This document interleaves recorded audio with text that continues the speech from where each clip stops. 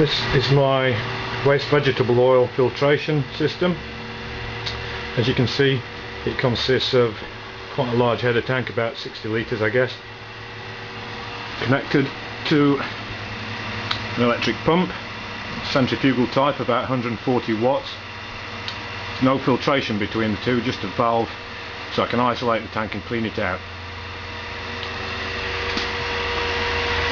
The pump pumps through a filter housing bought on eBay for about £13. It has interchangeable filter cartridges, about £2 each. And what I'm doing now is I'm pumping through a 100 micron cartridge, and that's the output.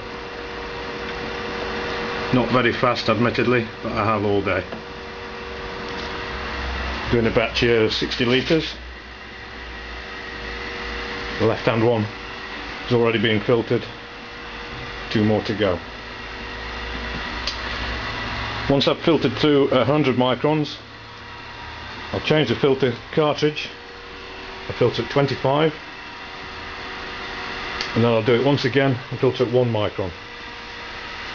Once I've done that, I'll put the whole lot in the car, which incidentally is a Peugeot 306 diesel. Perfect.